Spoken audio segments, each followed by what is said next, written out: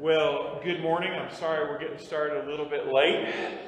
Sometimes it's like when you get up in the morning and you just don't get going, right? And so even morning people know what that's like sometimes, don't you? But today we're going to be talking about the little town of Bethlehem, and then also the message of the angels to the shepherds outside of the city of David. And so prepare your hearts and ask God to do a work in you, a work of faith, where you too and those around you can experience the Savior, the Christ, the Lord, and the one who was promised from the line of David who would come for us. Amen. Today also is exciting because we are going to be installing our new associate pastor, Bailey Arnold. And so, Bailey, stand up real quick so we can welcome him. He's going to be working with our youth and our young adults and anything else that God would have his hand put to. Amen. And so just be waiting for that during the announcement time. But for now, let's stand to our feet and let's pray and ask God to work in our hearts. Father, we ask that you would move in us today, this second Sunday of the Christmas season. We thank you that we get to be back together in person. And we thank you for the folks that have decorated this building in such a special way so that we can truly celebrate the light and the life that we have through Jesus Christ. And we ask that you would move in us this morning and that you would speak to our hearts and that we would leave this place transformed so that we can go out and transform lives by making disciples. Move within us, we pray, in Jesus' name. Amen. Would you join us in singing "O Little Town of Bethlehem"? Okay, there am I.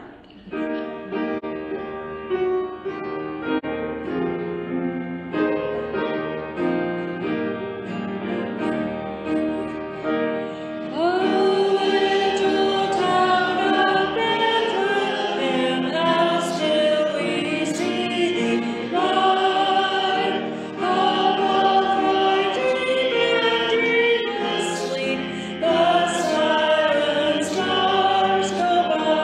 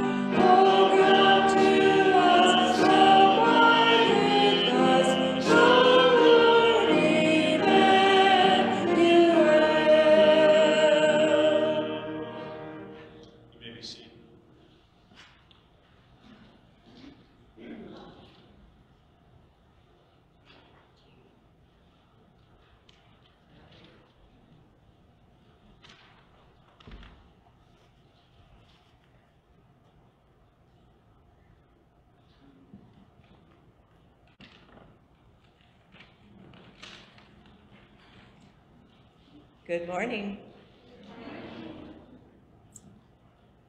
The second candle of Advent is the Bethlehem candle. Over 2,000 years ago, in the small town of Bethlehem, God's one and only Son, Jesus, was born. That baby was a living expression of God's unfailing love for a sinful world that appeared to have no room for him. 700 years before Christ's birth, the prophet Micah wrote, "But you, Bethlehem Ephrathah, though you are small among the clans of Judah, out of you will come for me one who will be ruler over Israel, whose origins are from old, from ancient times."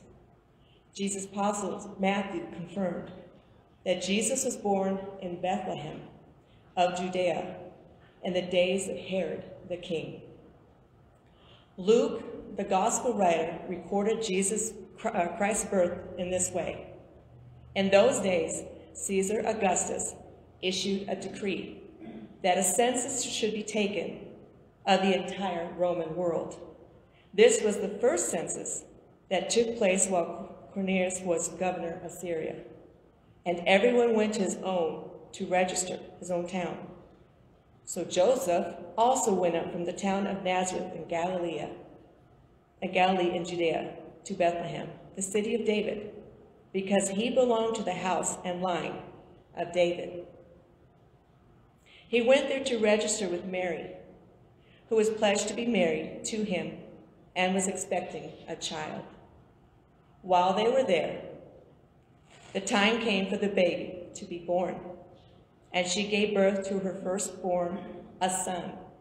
She wrapped him in clothes and placed him in a manger, because there was no room for them in the inn. That first Christmas, was the only space available for Jesus in Bethlehem, was a feeding trough in a stable.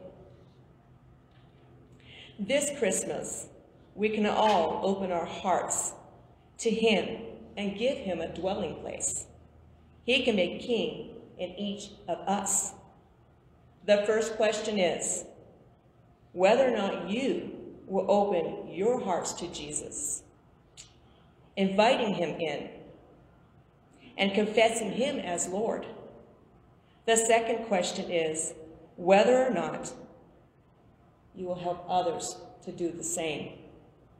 Will you help others to open their hearts to Christ this Christmas?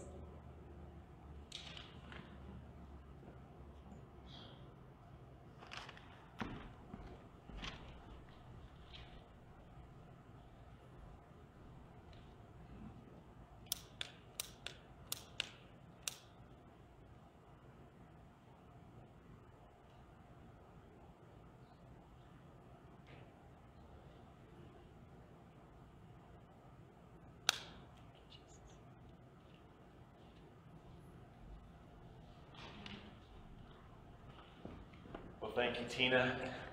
Do y'all appreciate how beautiful the place is today? Isn't that great? I know a number came out. Cindy was leading the charge, and so we appreciate that, Cindy, and everybody who was here yesterday, Carolyn and Kathy and Hannah and Seda and Judy. Who am I missing? Tina. Okay, sorry, Tina. Just really appreciate them doing that. Isn't it beautiful? Yeah, I think it is. This is beautiful. And we get to be together today. I want to remind you of what our mission is in the Christmas season and every season. It is to transform lives by making Christ-like disciples wherever we go. And so Christ has transformed us so that we can go out and transform the world. He has blessed us so that we can go out and bless the world. Amen? And so let's be ready for that. Prepare your hearts. Maybe somebody will ask you this Christmas about Jesus or about the shepherds or something of that nature. You have the opportunity to share Christ with that person. I was thinking just this week, when the Lord put on my heart to share the good news of Jesus with one of the workers here that has been working for several weeks, making all of the new remodeling efforts in the basement. And the Lord just told me, speak to him, right? And whenever I hear that, sometimes I'm kind of surprised, right? And I was surprised in that moment. But then I shared the good news with him, and he was very receptive to the gospel. And so you just don't know when God's going to open somebody's heart and soften their heart to the truth of the gospel. So be ready for the Lord to do that in your life. Want to tell you about our Christmas pastor, and Pastor Richie Oswega and his wife Betty. They work at the Kingdom Rock Church of the Nazarene. They've had a very difficult year with COVID. 18 members of their congregation have had COVID. And one of the members of the congregation passed away at the beginning of this COVID time. And then about a month ago, Pastor Richie and Pastor Betty, they both got COVID too. And so it has been a difficult time for them. They have 3 children that are still living with them. Richie, I think he's a Richie Jr., and then Ethan, and then Nolene, and they all go to James Irwin Charter Schools, so some of you will know them. But folks, I believe that we can be a blessing. We don't get to do it like we've gotten to do it in the past because of COVID. You know, usually we would gather food. This year, we're asking you to get a gift card. Whoa. So, that happens sometimes, doesn't it? But instead of getting food this year, you could get a gift card for a fast food chain. I bet those kids, high school and middle school, would love to have that. And then, so we got there. We got back. And then, you know, usually we would buy them clothing, and we would pack the clothing and those kind of things, and wrap that with, you know, Christmas paper and those kind of things. This year we are just going to give a wallet with a check in it, just because of, you know, the things that are going on with COVID. But I believe that we can bless this family. I believe we can bless the church. And so if you haven't given for Christmas pastor yet, when it comes to the offering time, I encourage you to do that. When the offering time does come, there are 3 places to give your offering. Over here on the sides, and then in the back. And as the ladies lead us, you can just stand up and then take your offering to those places. If it's for Christmas pastor, be sure to mark it Christmas pastor.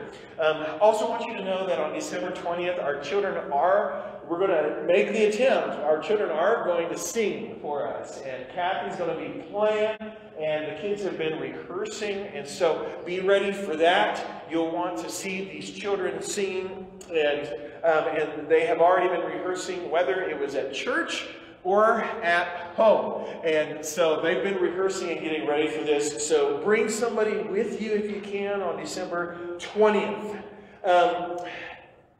At this point, I would really like to introduce to you Pastor Bailey Arnold. Pastor Bailey, if you would come on up here. Pastor Bailey expressed to us his desire to serve and to work in a church, and we're just really glad you're here, Pastor Bailey. And he's going to share with us in this moment his testimony of calling in a ministry. Yeah, so I grew up in church. Whenever I was born, my parents were going to Eastborough. And some of my first memories of church were in this sanctuary. I remember coming to VBS whenever I was in kindergarten and first grade. And then my family went to True Life whenever it was planted from Eastborough. And then as I continue to grow in God and with Jesus, I felt this desire to serve the church. And whenever I was in middle school, that looked like I played on the worship team, and I served with the kids, and I did everything I could to just be active in the church. And what I didn't know is that God was preparing me for future ministry. In 2011, I was at Nazarene Youth Conference, and I was going into my 6th grade year of middle school. And at the time, I wouldn't have said it, but I was a broken person. I was having problems with friends, and church just wasn't my thing. I went to church, but it was kind of like one of those things where you just go because that's the right thing to do, and my family's going, so I'll go. But then it was at Nazarene Youth Conference that there was a speaker. His name was Reggie Dabbs, and he happened to be talking about brokenness that night and how God can put our life back together. So God was leading me, through this service, God was leading me on a journey about giving my life to Him and putting the pieces of my life back together. And then at the end of that service, God then told me, I want you to be a pastor. And let me tell you, I was terrified. I wanted nothing to do with that. So I decided that it wasn't for me, and I wasn't going to do it. So I decided that I was just going to ignore it. And because I had my whole life planned out. I wanted to go into the Air Force, and I had everything planned out.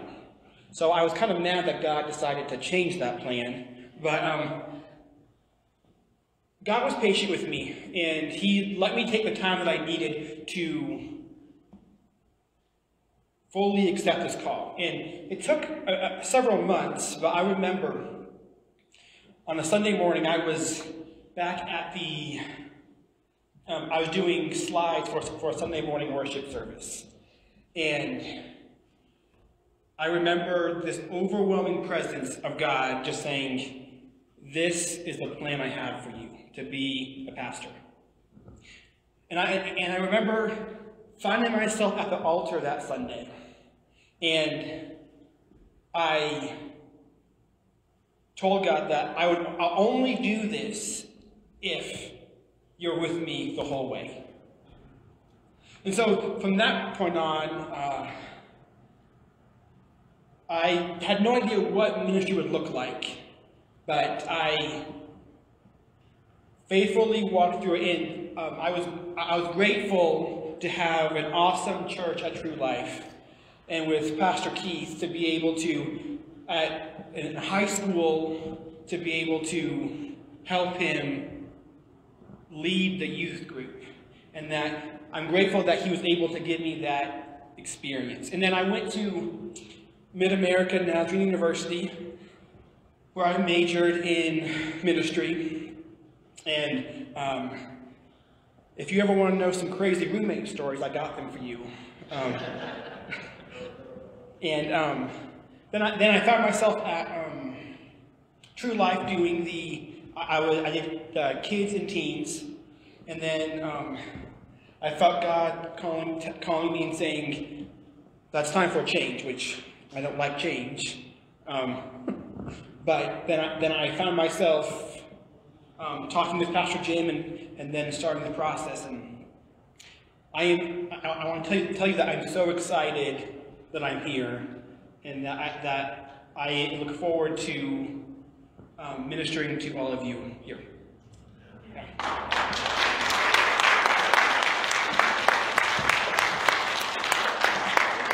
Stay up here, baby. we're going to go ahead and install Bailey as our associate pastor, working with our teens and working with our young adults and whatever else God would call him to. And so for the installation of officers in the church, we recognize God's way of setting apart certain workers for specific areas of Christian service. And so we come to this moment for the installation of Pastor Bailey Arnold. Pastor Bailey, as you've heard, he's been chosen by God for this work. Amen? And he's been chosen by God too then to work at our church. And our leadership, though we can't do it the way we would like today, and you're laying your hands on Pastor Bailey and saying that he is an associate pastor at Eastborough Church of the Nazarene. But Pastor Bailey, I want you to consider these words from God's holy word. Paul told the believers in Rome, and I will tell you now, I urge you, brethren, in view of God's mercy, to offer your bodies as living sacrifices, holy and pleasing to God. This is your spiritual act of worship. Do not conform any longer to the pattern of this world, but be transformed through the renewing of your mind. Then you will be able to test and approve what God's will is, his good and pleasing and perfect will. Paul told a young pastor, Timothy, and I will tell you this now, do your best to present yourself to God as one who is approved, a worker who does not need to be ashamed and who correctly handles the truth. And I also encourage you in the same way that the Apostle Peter admonished the elders of the congregations that he oversaw.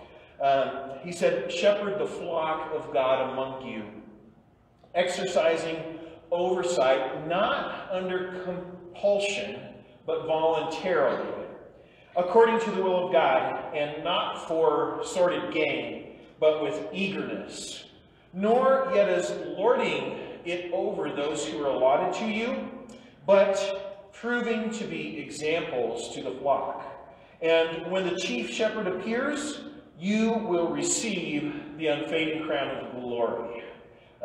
So we come to this important moment when you, before the Lord, will take upon yourself the task of caring for the affairs of our church, in caring for our teens, and also caring for the young adults, and whatever God would have you put your hand to. Look upon the assignments that you now assume as special opportunities for service for our Lord, and find joy and blessing in the performance of your duties. Will you do so? Yes. Amen. So we're going to do a workers' covenant at this point. So in consideration of the confidence that we have placed in you as Eastborough Church of the Nazarene and the church at large, will you covenant to do the following? To endeavor to lead people to Christ, especially teens and young adults, by manifesting an active interest in their spiritual welfare and by supporting the evangelistic efforts of our congregation? Will you covenant to guide believers to the experience of the purity of heart, spirit infilling, and Christian maturity? Will you covenant to maintain a high standard of Christian living and example in harmony in the ideals and the standards of God's Word? Will you covenant to cultivate your personal Christian experience by setting aside every day time for study of the Word of God and prayer? Will you preserve the unity of the body in the Spirit and the bond of peace by loving and respecting your brothers and sisters in Christ and working out conflict in biblical ways? Then will you covenant to attend faithfully all duly called meetings of the various councils and committees to which you will be assigned? And will you covenant to improve yourself and your skills by participating in training as opportunity is afforded you. If you will covenant to do these things, please say, I will. I will. Amen.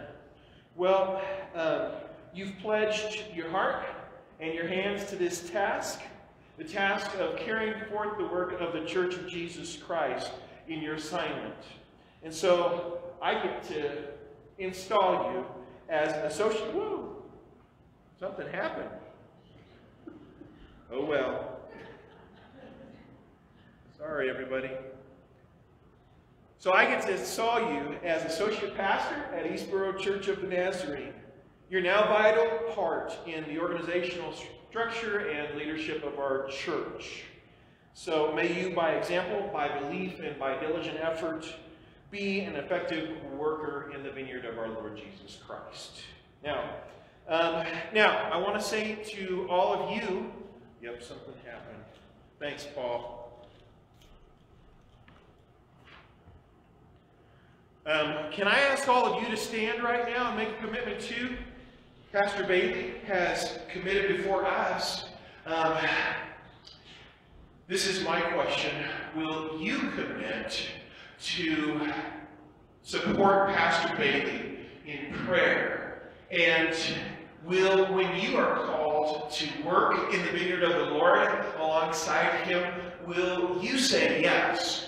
And when there is difficulty, and Pastor Bailey, just like me or Tina or Sada's weaknesses are manifest, will you be patient with us and come and speak to us according to the Word of God, like it says in Matthew? And will you commit to seeing Christ's good news taken to teens and young adults through his ministry and helping them that way? Will you commit to that? If you'll commit to that, will you say yes? Yes. Amen. Well, let's stretch out our hands, and we can't lay hands on you, Pastor Bailey, right now. I'm probably standing too close to you, but stretch out your hands, and I'm going to do something special. I wasn't expecting to do this. Pastor Dan, will you come up here, and will you pray for Pastor Bailey?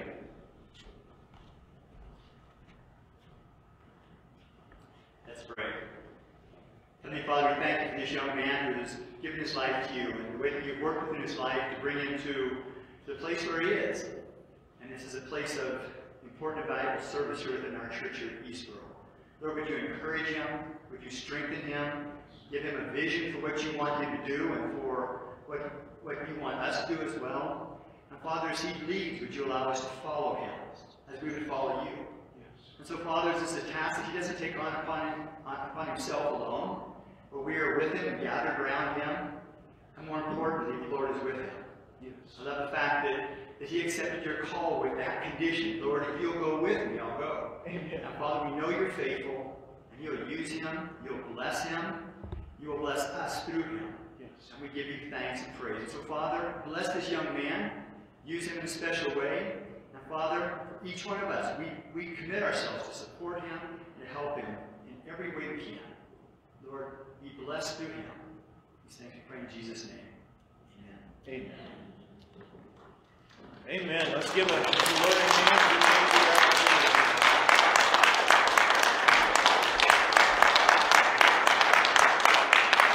If you want to give him a long distance hug, that's okay too. All right. God bless you, baby.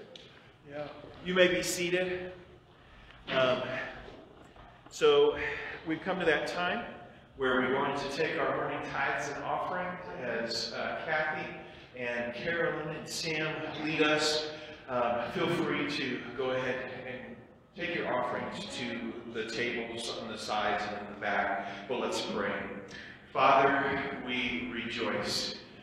We rejoice today. You've brought a new associate pastor to us. And we're so excited about what you will do in and through him as he serves as a shepherd here at Eastborough Church of the Nazarene. Father, we ask that you would put your hand of blessing upon our congregation as we make efforts to reach people with the good news of Jesus Christ. We ask that every cent that is given today will be useful for life transformation, for people who don't know anything about you yet. We ask that it would be useful for discipling people so that they can become more and more like Jesus. We ask that it would be useful so that folks would surrender their lives to you and would be free from the power of sin dominating their lives. That instead they would now have you as true Lord of all that they are. Now use these funds, oh God, for the advancement of your kingdom, and bless the gift, bless the giver, in Jesus' name. Amen. Well, the next song that we're singing is called Make Room, and it asks, is there room in your heart for God to write a story? You can come as you are, and we set you apart when you make room in your heart and trade your dreams for His glory. And I pray that each one of us will do that. If you'll join us in singing.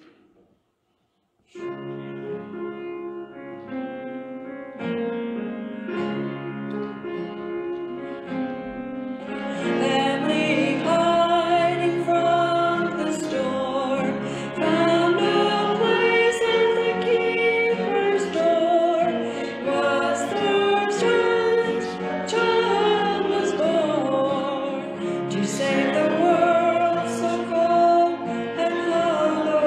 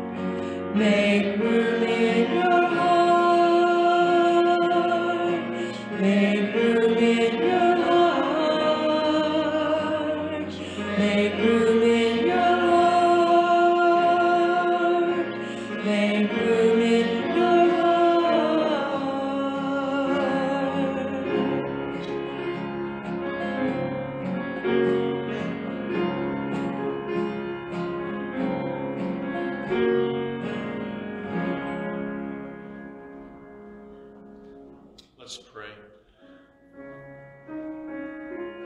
Father, today we just want to say there is room in our hearts for you. Oh, Spirit of the living God, come in and dwell. Just as Jesus dwelt among us in human flesh, now dwell within us. Lord, we do say to you today, not our dreams, but what you would have for us. And we say to you, not what we want, but what you want. Your will be done in our lives, just as it's done in heaven. Will you speak forth your word and do a work within each of us? Lord, we want to be Christ-like, humble ourselves, just like Jesus humbled himself. The one through whom and by whom and for whom all things were made, in heaven and on earth. Oh God, becoming a humble servant, being born in a barn, being laid in a trough. Lord, let us be willing to serve others and love others in that way. Oh God, enable us and transform us. Oh Lord, we think of our days as a nation and the craziness that is all around us. Lord, let us not cede or yield to fear, but yield ourselves to you and accomplish your commission to go and preach the good news to all creatures.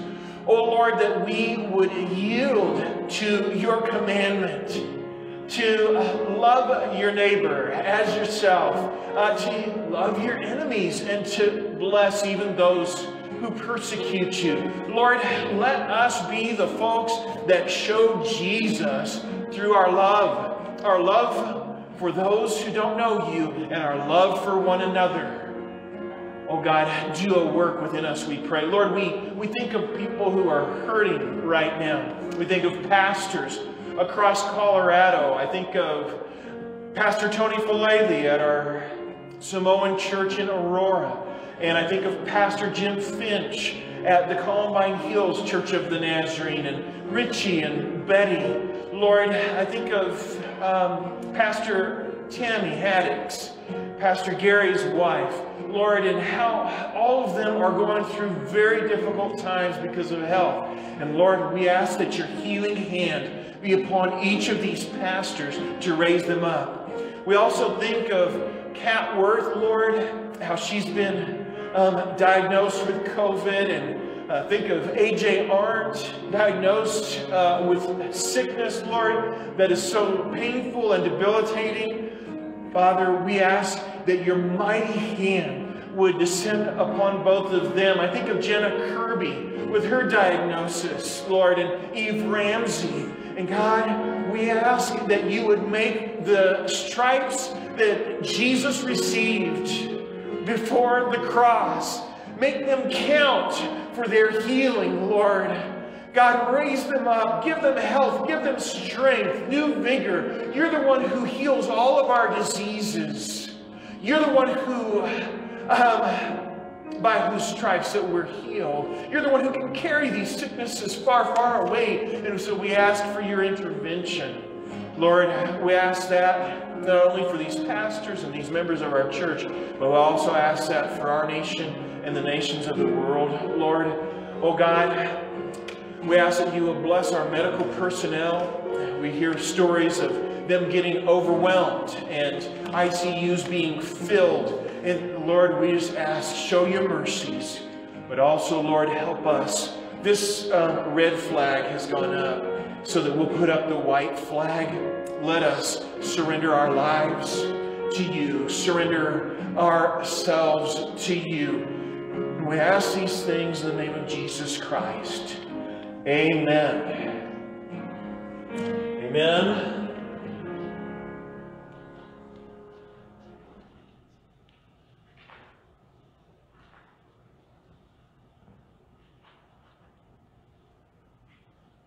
join us in singing out to Leave Thy Throne, or There Is Room in My Heart for Thee.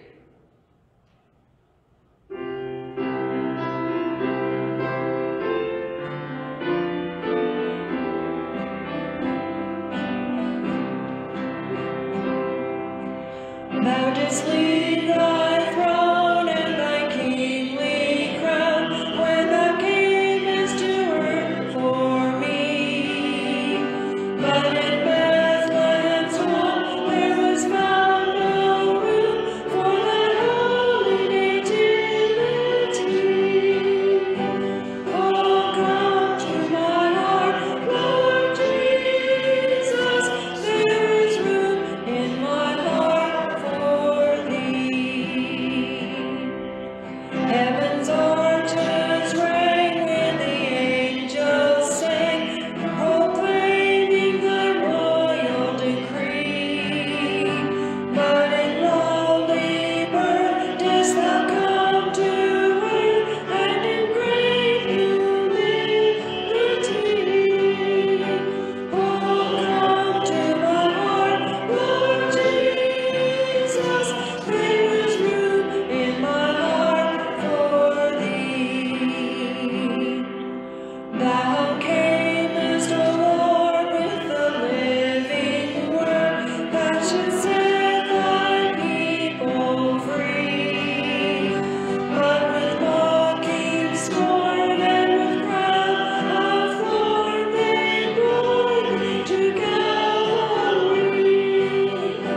Oh, come to my heart, Lord Jesus, there is room in my heart for thee. When the heavens shall ring and the angels sing at thy coming to victory, let thy voice call me home, saying, yet there is room at thy side for thee. My heart shall rejoice, Lord Jesus, when thou comest and callest for me.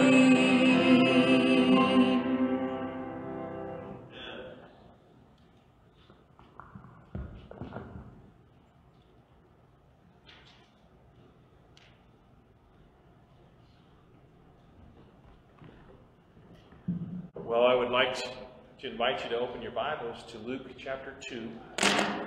Luke chapter 2, verses 8 through 14.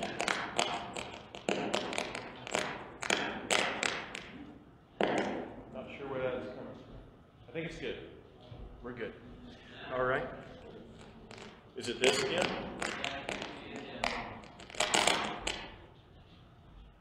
Hello? Test. I'll just turn this off and use the handheld.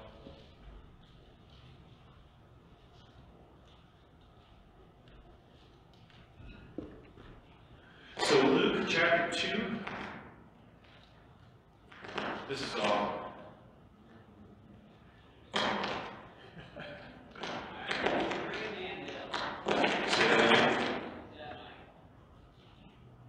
Hello, hello.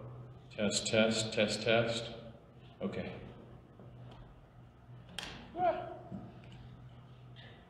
So Luke chapter 2, verses 8 through 14, we're going to see that the call of the angels to the shepherds and to all of humanity is that they abandon fear and embrace the Savior born in Bethlehem. So go with me, Luke chapter 2, verses 8 through 14. It says this: in the same region, there were some shepherds staying out in the fields and keeping watch over their flock by night. And an angel of the Lord suddenly stood before them, and the glory of the Lord shone around them, and they were terribly frightened. But the angel said to them, "Do not be afraid, for behold, I bring you good news of great joy, which will be for all the people. For today, in the city of David, there has been born for you a Savior, who is Christ the Lord. This will be a sign for you. You will find a baby wrapped in cloths and lying in a manger." And suddenly there appeared with the angel a multitude of the heavenly hosts, praising God and saying, "Glory to God in the highest, and on earth peace among men with whom he is pleased." Let's pray. Father, we ask that you would move in us today, that we too would embrace the Savior in the city of David, the Lord, the Christ. Oh God, as you shine upon us, help us to receive your word and believe. Work within us, in our hearts now. And God, may the words that I speak forth today be effective for communicating the good news. And we ask it in Jesus' name. Amen. And so, God is calling these folks out of fear to a Savior. Out of the darkness of fear to a Savior. It says there in Luke chapter 2, verse 8, it says, "In the same region there were some shepherds staying out in the fields and keeping watch over their flock by night." Out of this verse, I want to especially point out the reality that these were shepherds. They were the lowliest of the low in a certain sense. They weren't as low as a Gentile or a Samaritan. They weren't as low as somebody with leprosy. But these men were known as the unclean. These were not the people that you announced amazing news to of victory. In the world's values, probably we would imagine that this announcement would have come to Herod or the chief priests or the heads of the Pharisees and the Sadducees. But this message came to lowly shepherds. Lowly shepherds who were in the dark. Not only in the dark out in the fields taking care of sheep, but in the dark according to the society when it came to the knowledge of things and intelligence and studies. These guys were those who were in the dark. And yet, Jesus, who would become the shepherd of our souls, sent the angel to the shepherds. He sent the angels to the shepherds. And look at verse 9.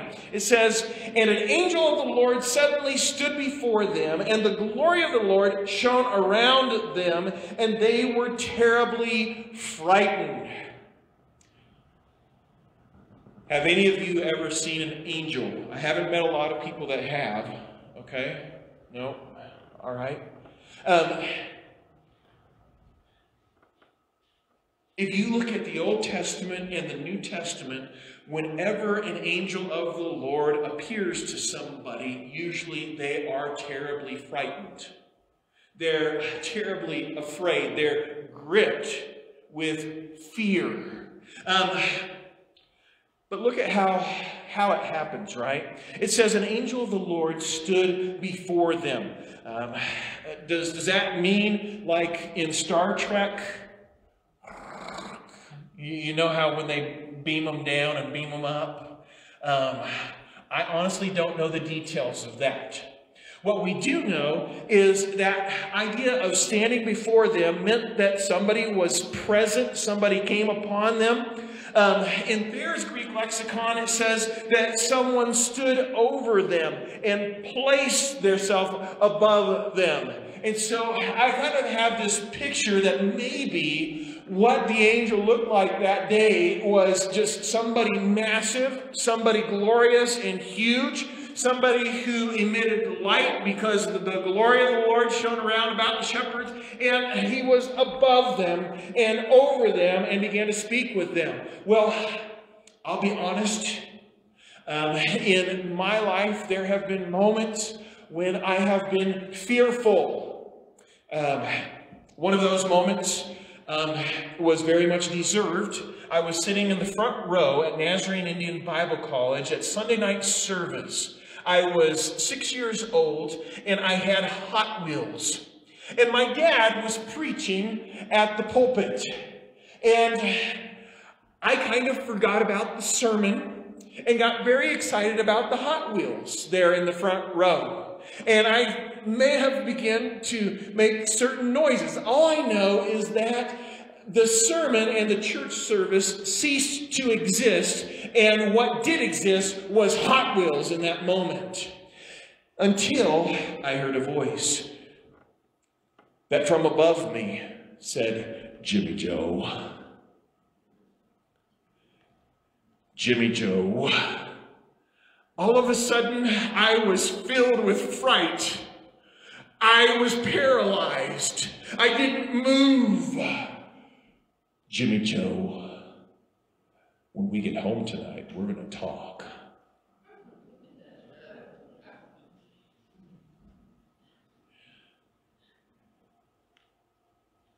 So I can just imagine these shepherds, if the imposing picture of this angel being above them, appearing, if it didn't frighten them, and my dad's Jimmy Joe did frighten me, what do you think they were feeling in that moment? They, too, I believe, were frightened. You'll read about prophets that see visions of the Lord, and what happens to them? Some of them just fall on their faces dead. That's what happened with Daniel, right? And Gabriel. When Daniel the prophet saw Gabriel, boom.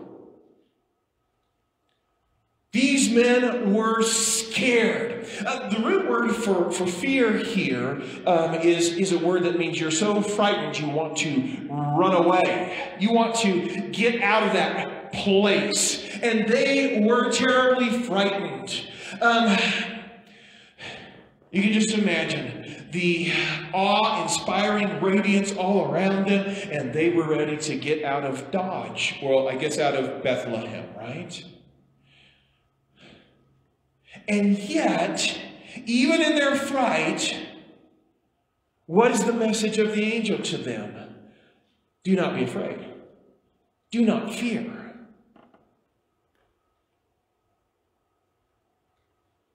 I want you to think about how fearful they were for a moment. There's an actual triple emphasis of words here. When it says they were terribly frightened, the verb to be frightened is one word. And then the next word is the noun for fear. And then the third word is an adjective for mega. Okay? Or big, or huge, very. And so if I were to translate it in my Jim translation, it would go like this. They became fearful, so much fear. But the translators don't translate it like I do. But they became fearful, so much fear. I think of some moments in my own life where I kind of thought I might die. Have any of you had any of those experiences where you thought, okay, here it comes? I was working in Peru, and we had gone to do district assemblies in the jungles of Peru. About 3 weeks before, a child had disappeared in the jungles of Peru. A work and witness team was accused of that abduction. And I remember when we got on the plane to go to these meetings out in the jungle, I thought to myself, I wonder whatever happened with that child. Well, the first night that we were there, in the middle of the night, at midnight, the director of the Bible Institute where we were staying showed up at the door of the missionary's house. I heard him come up on his motorcycle, called out, "Pastor Manuel, what's going on?" He said, "Can you get Pastor, can you get Brother Larry? Get Brother Larry. Larry Garman was, a missionary for 42 years out in the Peruvian jungle. And when I called for Brother Larry, he didn't sound like he wanted to get out of bed. And he, I guess, elbowed his wife and said, well, you go out there and see what Manuel wants. Well, as I watched, Manuel describe the story to Sister Addie. Addie, all of a sudden, just bent over like this. And when she finally got up, she said, Jim, get Larry. Jim, get Larry. And so I went and I got Larry. And what we heard from Manuel was that it had come over the ham radio lines that a truckload, as in a semi-truckload, of tribesmen from the Agaruna tribe, from where the child had been abducted, was coming to the Bible Institute to take revenge for the disappearance of this child. That night, me and my boss, Marlon, we were put into the only cement building in the place because everything else was wood. So they figured that if they put us in the cement cinder block place, that if they set it on fire, we would have more likelihood of surviving. And I will never forget, about how concerned I was. That night, we prayed about losing our lives. We prayed about losing our lives. The other people that were there were concerned too. Marlon, he had taken a sleep aid before all this happened. And Marlon, he wasn't worried about it at all. He prayed through and went to sleep. As we were in the library, they also took all the children from that Nazarene Bible Institute and put them in the library. And they also took all the young women and Addie, and they put them all in that library. And Marlon, in his peace, began to snore. Marlon began to snore like... And then it intensified because the sleep aid was working quite well. And as the night went on, Marlon just kept on enjoying. Well, we were on one side of that cement structure, and the ladies and the children were on the other side, and they sent ambassadors over, and they said, Brother Jim, can you get him to stop doing that? Everybody's going to hear, because the fear is that they would hear that all these people were in the library and they would attack the library first, so there could be no sound and no noise, there could be no light coming out of the library. And so throughout the night, I, after receiving the emissaries, would try to wake Marlon up, try to get him to turn over. Each time I would try to wake Marlon up, he would try to do karate on me. You know, when you're waking up from that deep sleep. Well, but what is the point? Everybody in that building, except for Marlon, was very concerned that they would die that night. They were concerned that their lives would be taken. When we see the holiness of God before us and his holy angels, it's not like seeing the little fat angels that are painted, on the top of the Sistine Chapel. It is something that is very frightful. It makes you want to run. It makes you think, I could die. And some people, it seems to be actually portrayed as actually dying until the angel touches them.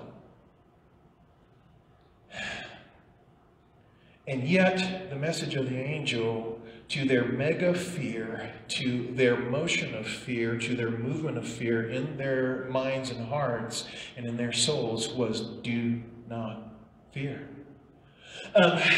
Some of us in these days in the United States of America, when there are protests in the street and rioting and buildings being destroyed, in these days in the United States, when we kind of have the sense of kind of have the sense of explosive possibilities of civil unrest and wondering what will happen politically in this nation, we can be full of fear. Fear that grips us. Fear that makes us want to run. Fear that wants to make us move to Australia. And I believe that the message to us too would be, do not be afraid. A Savior has been born to you in the little town of Bethlehem. He is Christ the Lord. Do not be afraid. In the situation in the jungle, God intervened and He freed us from threat and freed us from harm. And Christ today, the Savior that was born in Bethlehem, that came to just common people. They weren't presidents, they weren't secretaries of state, they were not Justice Department heads and those kind of things. They were just normal people, and the message in their darkness and the message in their fear as they interacted with an emissary of God was, do not be afraid, there's a Savior that has been born to you. And I believe that in these days, if the people of God will take that message and say, you know what, there is a Savior for the United States of America. Oh, so often we get duped by the devil into thinking, well, if the Democrats get it, well, it's just over. Others are the same way. Well, if the Republicans get it, it's just over. There would be more doomsayers that would say, if the Chinese get it, it's over. It is never over for the Church of Jesus Christ, for a Savior who is Christ the Lord has been born for us. And we can trust Him. And there are more eternal things to think about, for our debt has been paid, and He saved us from our debt when He died on the cross. Satan's power has been broken when He went to the cross. He said, now the ruler of this world will be cast out. And we are free then from the power of Satan. Sin that dominated us, much, much worse than any regime could ever dominate us, has been undone. And now there is no condemnation for those who are in Christ Jesus, because a Savior has been born for us. Those who can't do anything about big national movements in our minds. Well, we can pray, and that can change big national stuff and worldwide stuff. That's true. But we who often feel so helpless, and yet who also long for a Savior, just like those shepherds did, a Savior has been born to us. He is Christ the Lord. Do you believe that today? Has the glory of the Lord shone about you?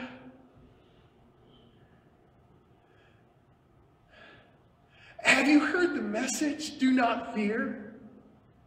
I believe that the glory of the Lord is still shining from the cross to this day. Amen? I believe that the glory of the Lord is still shining from that little town of Bethlehem to this day. I guess the question is, will we believe it? Will we believe it?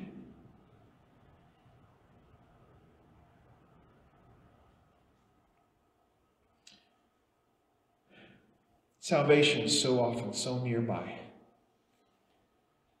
Salvation for those shepherds was just in the little town of Bethlehem.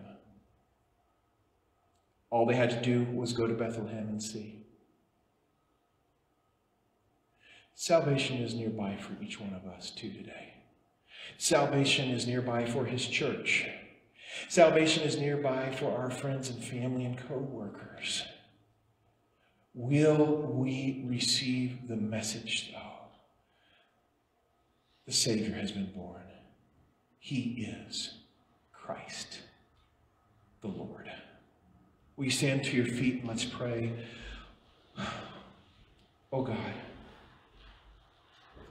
we are so thankful for the Savior that you gave unto us.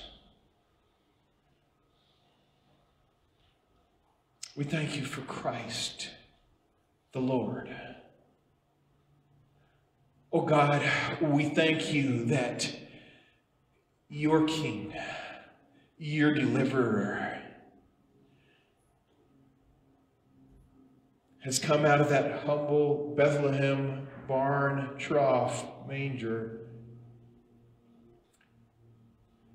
and he has ascended to your right hand, and he rules and is Lord today. We ask that as we look at what's going on around us, that maybe we would be able to have some eyes to see your glory, some ears to hear your message that still rings true, that a Savior has been born for us, a Messiah, Christ, the Lord.